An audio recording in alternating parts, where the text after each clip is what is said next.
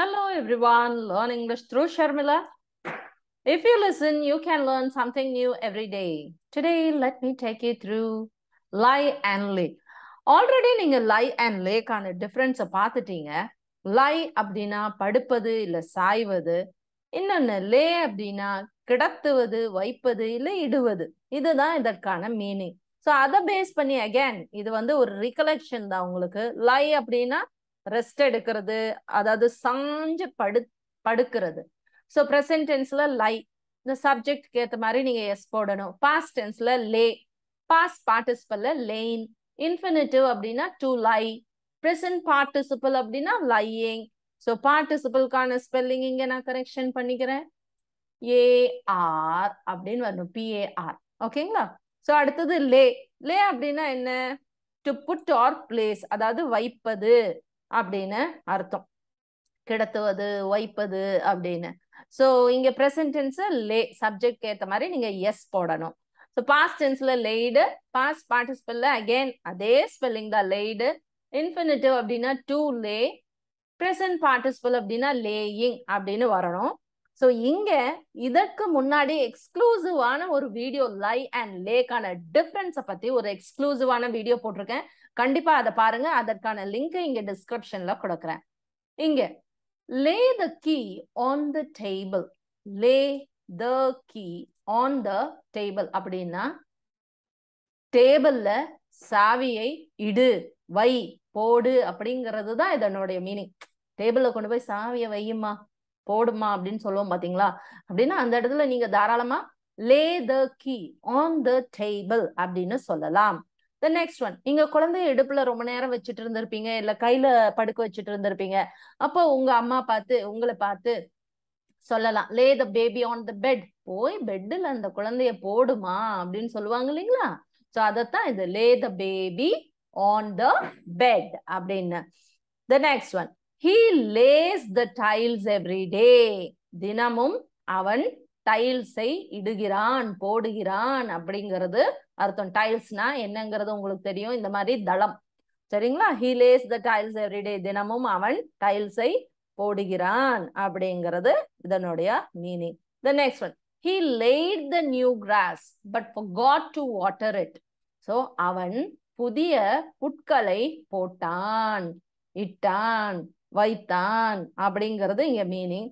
But forgot to water it, ஆனால் மறந்துட்டான். எதை மறந்துட்டான்? தண்ணீர் விடுவதற்கு மறந்து விட்டான் அப்படிங்கிறது இதனுடைய meaning. The next one, he had laid the dinner table before the guests arrived. So விருந்தாளிகள் வருவதற்கு முன்னர் அவன் டின்னர், அதாவது இரவு மேசையை ரெடி பண்ணினான். had laid அப்படின்னா தயார் செய்தான், தயார் நிலையில் வைத்தான் அப்படிங்கிறது தான் இங்க அர்த்தம். யாராவது சாப்பாட்டுக்கு நம்ம வீட்டுக்கு வர்றாங்க அப்படின்னா நம்ம என்ன பண்ணுவோம்?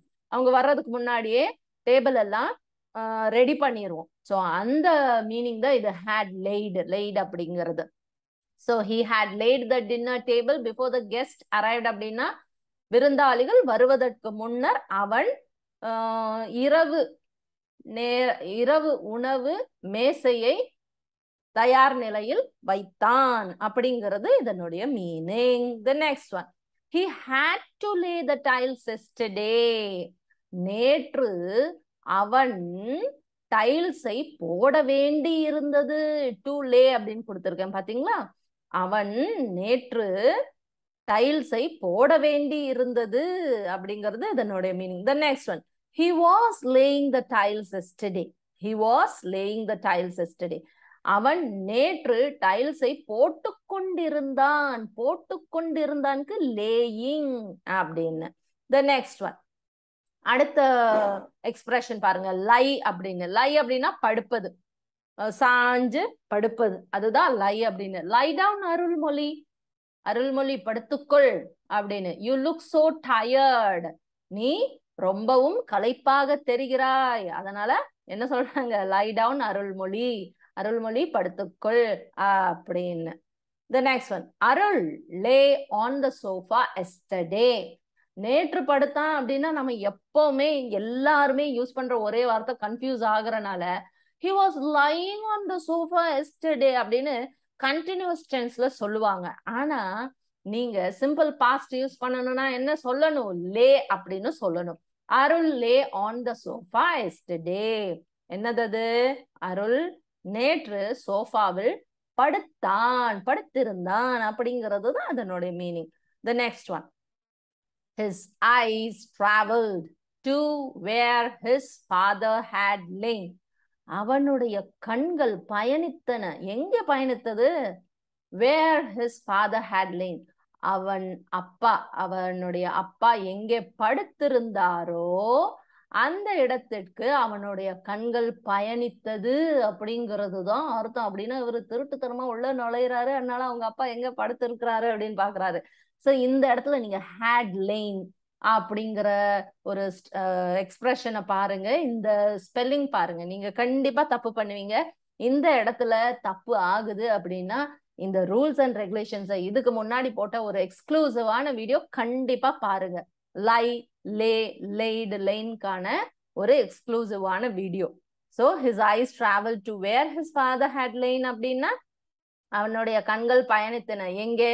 அவங்க அப்பா படுத்திருந்த இடத்தை நோக்கி அவனுடைய கண்கள் பயணித்தன அப்படிங்கிறது தான் இதனுடைய meaning. The next one. I am going to lie down on the floor. நான் தரையில படுக்க போறேன். நான் தரையில படுக்க போறேன். எதுக்கு? It helps with my back ache. அது என் முதுகு வலிக்கு உதவும், அதாவது இல்லாம போறதுக்கு உதவும் அப்படிங்கிறது தான் இதனுடைய meaning. It helps with my back ஏக். ஆமா, முதுகு வலி இருக்கிறவங்க எல்லாம் என்ன பண்ணுவாங்க? தரையில அப்படியே முதுகு வச்சு படுத்தாங்கன்னா அது கொஞ்சம் இதமா இருக்கும் இல்லைங்களா? அதனாலதான் இவர் சொல்றாரு I am going to lie down on the floor. நான் தரையில் படுக்க போகிறேன். டு லை, பாத்தீங்களா? தரையில் படுக்க போகிறேன். It helps with my back ஏக். அது என்னுடைய முதுகு வலிக்கு உதவும், அதாவது இல்லாமல் இருப்பதற்கு உதவும் அப்படின்னு நம்ம நினைச்சுக்கணும். The next one. I was lying on the hammock. I was lying on the hammock. நான் ஹேமாக்கில் படுத்திருந்தேன். முடிஞ்சு போன கதை. நான் ஹேமாக்கில் படுத்திருந்தேன். was lying. ஸோ ஹேமாக் அப்படின்னா இதுதாங்க. இந்த மாதிரி தூரி இருக்கு பாத்தீங்களா?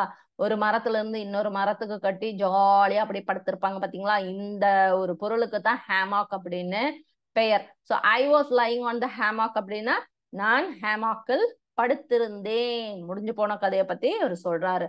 முடிஞ்சு போன கதையை அதுவும் கண்டினியூஸ் டென்ஸ்ல, பாஸ்ட் கண்டினியூஸ்ல வாஸ் லையிங் அப்படின்னு. The next one.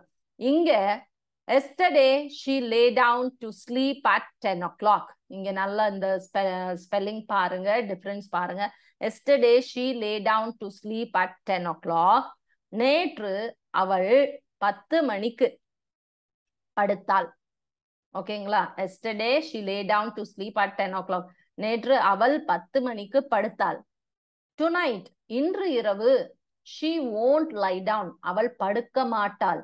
until midnight, நள்ளிரவு வரை அவள் படுக்க மாட்டாள் அப்படிங்கிறது தான் அர்த்தம். அப்போ இந்த இடத்துல நீங்க கண்டிப்பா இந்த டிஃபரன்ஸை தெரிஞ்சுக்கணும்.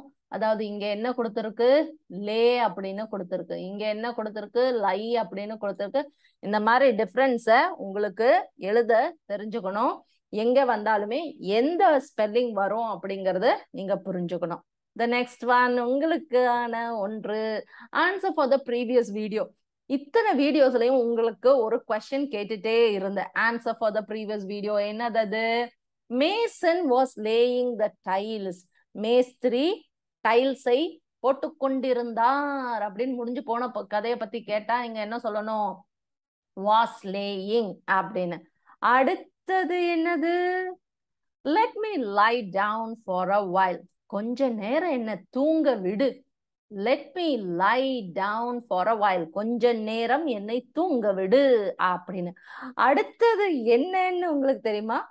போத்திக்கிட்டு படுக்கட்டுமா, இல்ல நான் படுத்துக்கிட்டு போத்திக்கட்டுமா அப்படிங்கிறது. அதற்கான ஆன்சர் தான் இப்போ நீங்க தெரிஞ்சுக்க போறீங்க. Okay. After having wrapped up. wrapped up அப்படின்னா போர்த்திக்கிறது, கவர் பண்ணிக்கிறது. சரிங்களா? After having wrapped up, shall I lie down? or after having lain down, shall I wrap up? This is the answer Please do make use of all these words and sentences in your routine life and become fluent. Thank you. Thanks for listening to me patiently. Please do like, share, and subscribe. Bye-bye.